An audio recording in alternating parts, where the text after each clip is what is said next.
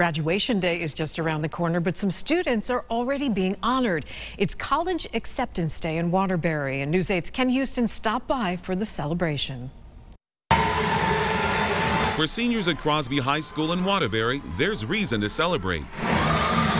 It's College Acceptance Day, and the future couldn't be brighter. It's a day where we honor all of our students that have been accepted into a 2-year or a 4-year college, a trade school of some sort, or the military.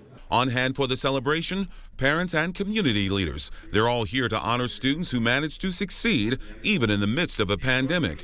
Many have been accepted to 5 different colleges or universities. The students that are being celebrated today are role models for all of the underclassmen. Grade 9, 10, and 11 students can see what success looks like. While many of these seniors plan to go to college, not everyone has decided where they're headed or what their major will be. I decided nursing because I feel like I'm a great person to I love dealing with people, I love taking care of them, and I like to make people happy. So it's like a big step in my life, like it's a son I gotta adapt to and change.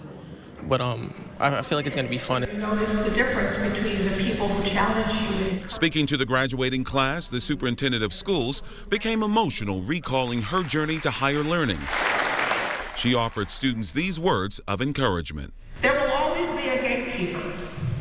There will always be someone who says that you can't.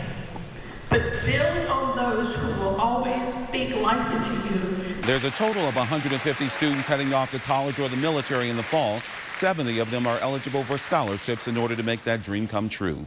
In Waterbury, Ken Houston, News 8.